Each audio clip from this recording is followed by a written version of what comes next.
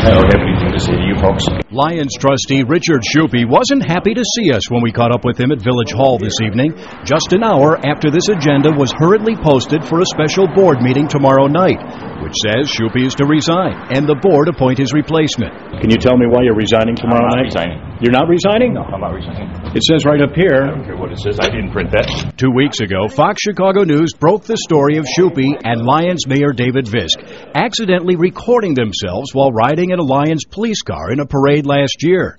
On the tape, Schuppe makes a racial slur while telling the mayor about having a refrigerator delivered to his home. The that brought the thing out. And Mayor Visk responds with an apparent racial joke. He could have threw a watermelon in there for you, for Christ's sake. Last week, Lyons voters dumped Visk from the mayor's office by a wide margin. But the man who will take his place next month says he's learned Visk plans to thumb his nose at voters and appoint himself trustee when Schuppe resigns tomorrow night.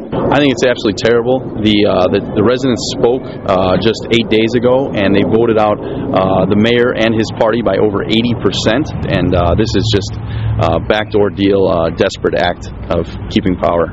The word is that you're going to resign and the mayor is going to appoint himself to your trustee position. Is that true? No. That is not true? It is not true. But Schuppe couldn't explain why the agenda says he plans to resign. Lyons residents say it better not happen.